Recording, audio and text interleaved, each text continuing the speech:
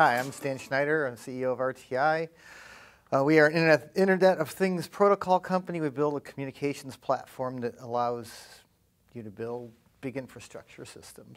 And we realize as much as anybody else that there is a huge variety of protocols out there. There's at least 4 of them, DDS, MQTT, XMPP, and AMQP, that position themselves as real-time publish subscribe protocols for the Internet of Things. And if you properly define real-time and publish subscribe in things, it's probably true. But the real issue is, what do you need for your system? And it comes down to reliability, and the question is, what happens to your system if it goes offline for 5 minutes?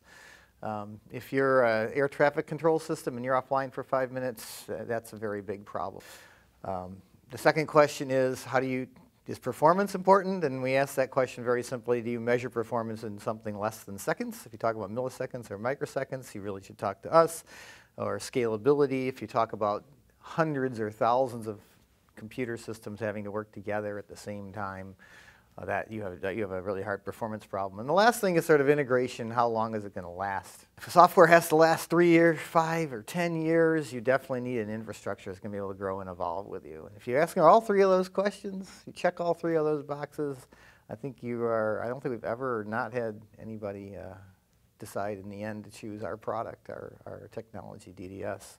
If you're building a big producer, Grand Coulee Dam's one of our customers, Siemens Wind Power, big wind turbines out there, a big generating station, you probably need all 3 of the things I talked about before, and you are going to probably be much happier with DDS. You actually started out with the Toronto Convention Center, where you want to be able to control and move loads on and off, and more importantly, move generating capacity on and off. So you've got a lot of solar or wind power or things like that in a local environment. You need to be able to deal with that dynamics quickly. It's much easier to have the control out in the field. That's another great application of DDS. If you want to be able to balance the grid between those and the cloud, you can run that kind of information up into a cloud infrastructure across the WAN. We can handle that as well. But that's where DDS lives very well, in high performance control. If your goal instead is to monitor all of the houses in a big neighborhood, collect millions of pieces of data every 5 minutes from all the power meters and bring them up to the cloud and do billing optimization or something like that. You don't have the same kind of constraints. There's protocols like MQTT and CoAP that are really much designed for collection. If you have the other application in power, you want to be able to turn my lights on. I want to find my lights in the house and connect to just my light, turn it on and off remotely with my phone, or I want to monitor how much power I'm using on a given Thursday.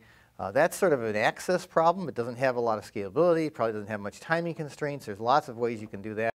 So to sum it up, you want to first figure out what your hardest problem is. Solve your hardest problem. Your hardest problem is control or distribution of large amounts of data. You want to pick DDS. If your hardest problem is collection of a lot of data and getting it up to the cloud, there's things like MQTT that work great. If your hardest problem is processing that data in the cloud, there's queuing protocols like AMQP and things that will allow you to never lose information that comes out of the banking industry. And if your problem is just accessing sort of random things in the random needle in the data haystack, XMPP or REST technologies that do a great job of addressing is really the way to go. For more information, check out our website, www.rti.com. If you're technical, I'm really also going to push you towards community.rti.com. There's an amazing amount of information out there.